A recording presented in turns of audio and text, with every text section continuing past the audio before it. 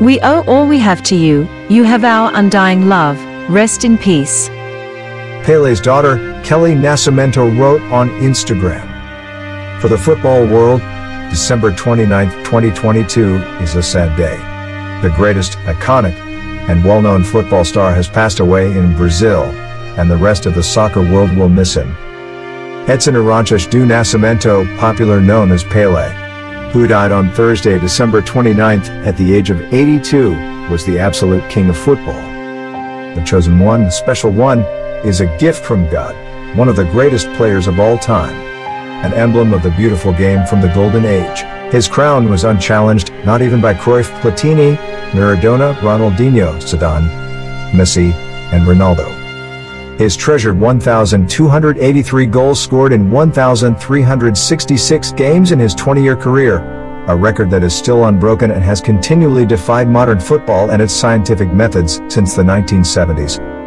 In the state of Sao Paulo, the city of Bauru, Pele began playing for the local Atlético Clube when he was 13 years old. He developed his skills by playing indoor football to improve his technique, a sport recently introduced in Brazil. Pele was born on October 23, 1940, in Três Corações, Minas Gerais, a community where the installation of electricity had drastically changed the life of its citizens. Thus, in honor of Thomas Edison, he was given the name Edson. His friends would make fun of him by referring to him as Pele, a distortion of Pele, the name of the goalkeeper for AC Bauru. According to Johan Cruyff's exact words, he was, above all, the only footballer who surpassed the boundaries of logic. Before becoming the greatest scorer, Pele was a player in the real sense of the word, a fun guy. He was thin but gifted with a miraculous technique with his 2 feet and the flexibility of martial art moves. Struggling to reach 1.7 meters in height but capable of gigantic vertical spring, he said in his autobiography, "I frequently played as a goalkeeper, because whenever I started the game as a striker, we always won and the opposing team didn't want to play any longer." Football remained a sport where he could demonstrate his creativity and incredible nerve. Beginning with his first Maracanã in Rio de Janeiro, he turned the largest stadiums in the world into immense playgrounds.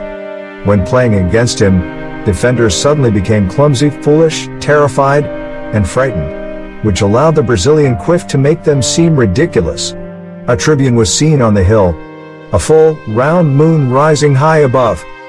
He let off a loud, crisp blast, up into the peaks that were touched by stars, and low to the moor in the snow-covered valley.